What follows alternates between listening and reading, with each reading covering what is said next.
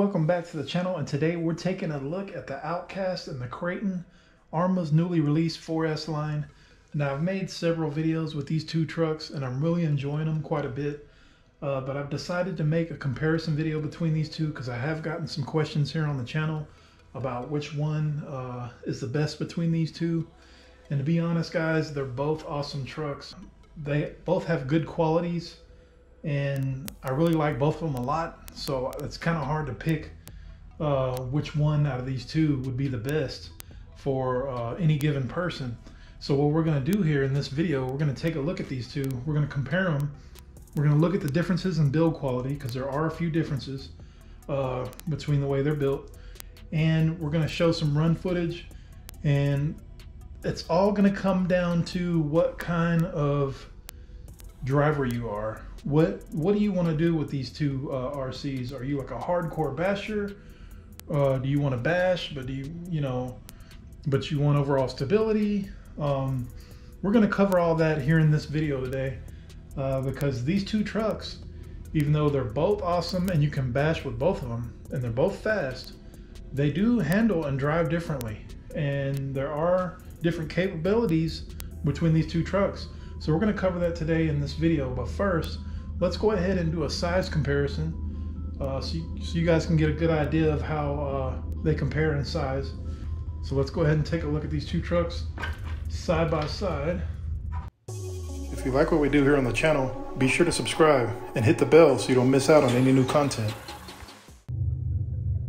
Alright, so we're taking a look here at the Outcast and the Kraton. Outcast here on the left, Kraton here on the right. These two trucks are the same width. However, the Kraton is longer, as you can see there. The Kraton does have the longer chassis, and the Kraton does have the bigger wing here in the back. The Outcast has a smaller wing. And then if we take a look here down at ground level, the Outcast is slightly taller than the Kraton, slightly, not by much. Now we're going to take a look at both trucks side by side with the bodies off. Again, Outcast here on the left, Kraton here on the right. They are built the same. They are running the same motor and ESC, both 3S and 4S capable, of course. Price point for these two is $469.99 as of right now of the making of this video. Both trucks have the same gearing, a 13-tooth pinion and a 57-tooth spur. That is the stock gearing for these two trucks. But look here at the Kraton, it does have a longer chassis, and we do kind of have this empty spot here because the chassis is longer, and we do have the longer chassis brace, obviously. But here is a good spot. If you're like me and you want to do speed runs, that's a good spot to put a little GPS. That's where I put my GNSS analyzer. So you do have that extra little spot here because the chassis is longer compared over here to the Outcast, where you don't have that extra spot because the chassis is shorter. Other than that, everything is pretty much the same with these two trucks. They do have different tires and rims. The Kraton here has a different rim and tire. These are the Copperhead LPs, the D-boots, and they do have a different tread pattern than the Outcast over here. The Outcast is using the backflip LPs with a different rim, as you can see, both 17mm hex, but we do have a different tread pattern between these two, as you can see there. Tires are about the same size. I don't have any complaints with these tires. They balloon out a little bit, but not too much. Nothing that's gonna be substantial to where you can't control it. Just a quick overall comparison here between the build quality of these two. All right, now that we've compared them in size, let's go ahead and talk about each truck, because there are some differences between these two. The Outcast, you're gonna get easier backflips. It's built to bash really hard, the Outcast is, and because it has a shorter chassis, you're going to be able to get those backflips easier off the ramp. You're not going to have to go as high off the ramp. You don't even really need a ramp to backflip this bad boy. You could pretty much backflip the Outcast off, off a curb if you wanted to. Because of the shorter chassis, though, we're going to get a quicker rotation in the air when we're doing the backflips. And even though it does have a shorter chassis, we are still going to get a little bit of stability there, especially in the turns because of the wide stance here with the Outcast and the Kraton. The Outcast, of course, you're going to get wheelies on command.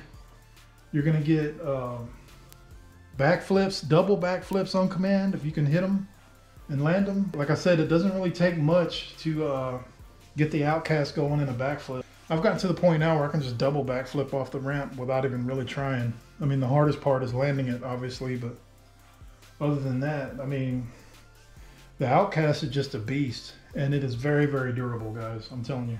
Both of these trucks are really durable. I've wrecked out plenty of times here with the Outcast, and it's held up nicely. I haven't broken a single part on either one of these trucks. The only incident I did have was with the Kraton in one of my past videos. The battery did come unstrapped, and that was probably my fault. Maybe I didn't strap it down tight enough. I'm not sure, but it did come out, and the battery was ejected from the truck. So other than that, though, we haven't damaged any parts on either one of these trucks. They've handled nicely, especially with my bad driving. But yeah, the Outcast, I'm going to tell you guys, is made for somebody who is a hardcore basher, who really likes, taking their truck out on the ramp, who really likes backflips, wheelies. And honestly, the Outcast is pretty fast for what it is. I think somebody the other day was asking here on the channel about how to get these trucks up to about 60.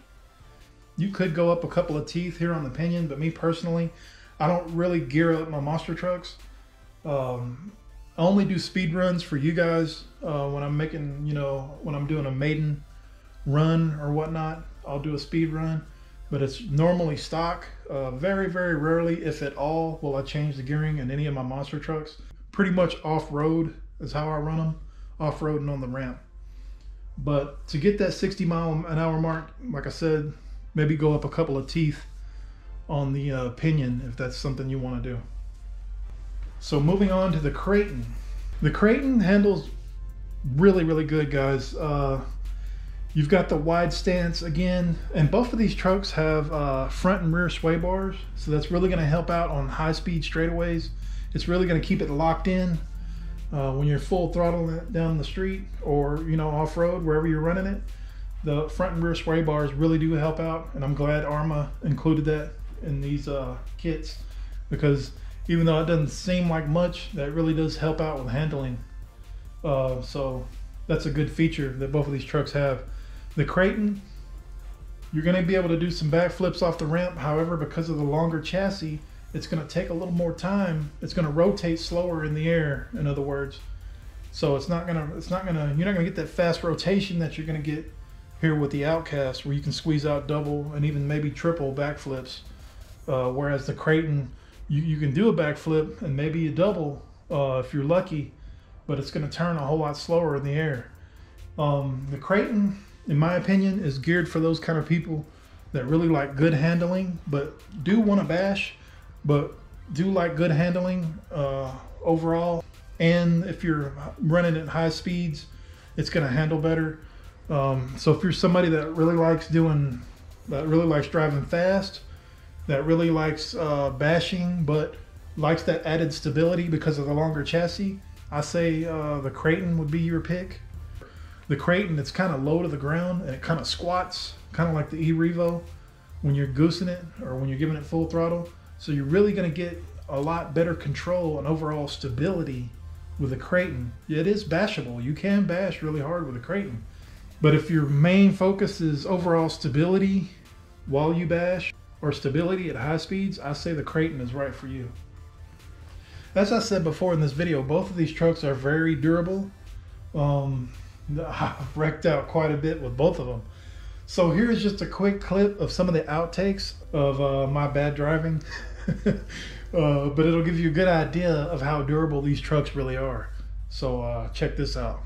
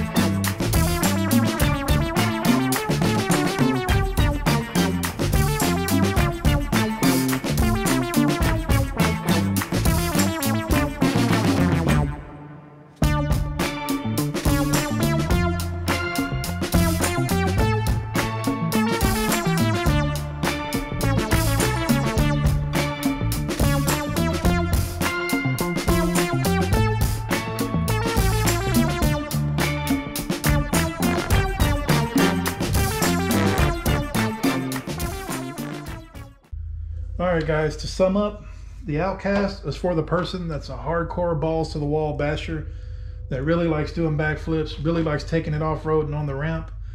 The Outcast is going to have no problem squeezing out double backflips, wheelies on command. It's fast. It's going to be stable for the most part off-road. And because you have that shorter chassis, you're going to get a quicker rotation off the ramp. Whereas if you go with the Kraton, you're going to get overall stability at high speeds. The Kraton is not going to rotate as fast off the ramp. You can squeeze out some backflips.